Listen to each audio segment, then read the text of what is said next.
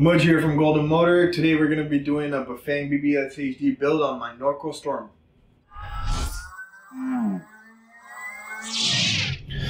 Okay, so let's get started. Here is the BBSHD Bafang motor. It's a 68 to 73 millimeter bottom bracket motor. Here is where you would hook up the wire harness. This would go to the battery. This would go to the speed sensor. And this would go to the shift sensor. These two black and red wires are for a light if you'd like to hook it up. If not, then you can just tuck it away and seal it up. This is a DPC 18 display. It's a full color display. This is a thumb throttle, brake levers, and this is the standard 46 tooth chainring. This is the battery that we're going to be using today. It's a 52 volt, 17.5 amp hours Samsung pack. Here are the cranks. This is just an extra battery cable extension. Hardware and the locking nuts. This is the wiring harness. This obviously goes up to the handlebar and hooks up to the brakes, the display, and the throttle. This is the speed sensor and the speed sensor magnet. These are some of the optional things that you can also put on your bike. This is the shift sensor. So what this does is it cuts the power to the motor when you're shifting gears, so there's less wear and tear on your chain. This is a hydraulic brake sensor. So we're going to be installing the hydraulic brake sensor today since this bike has hydraulic brakes. This is the Bafang tool. This is the twist throttle and a USB cable. And finally, today we're going to be installing the 42 tooth chainring since this bike is actually used for mountain biking and climbing hills. Here are the tools that you would need to install the BBSHD. First of all, you would need a pedal extractor, or you can use a 15 millimeter wrench. Next, you would need a crank puller. You would need an adjustable wrench with that, Allen keys, a bottom bracket extractor, a chain removal tool. You can also use pliers or a wire stripper if you have the quick release chain. Bafang tool to tighten the bottom bracket locking nuts, and also Phillips screwdriver and a bit with a star shaped.